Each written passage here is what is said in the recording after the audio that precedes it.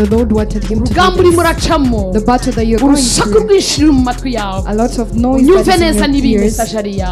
Hear me well. irashaka ko ikomereza K'Uwiteka. They want you to strengthen yourself to the Lord.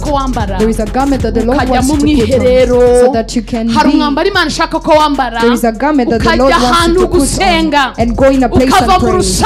Go out of the noise of those with the same sorrow and go to look for a solution to God.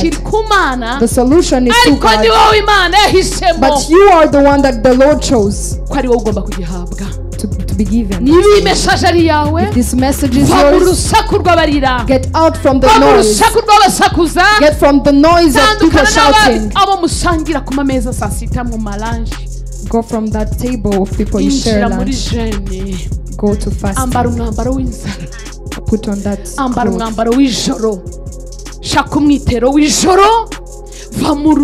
clothes. Look where the Lord wants you to be. In the battle, look where the Lord wants you. In the battle, look where the Lord wants you. In a lot of issues, look where the Lord wants you to be. Do not shout with your wife. Do not cry with your children. Go and ask God. David asked the Lord, if I follow them right, the Lord wants you alone.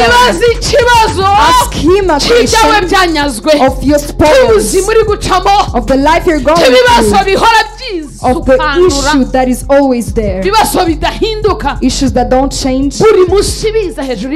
Every time issues are happening, what can you do?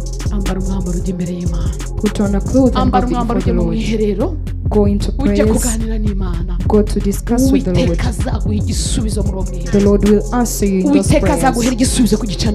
The Lord will answer you on that altar.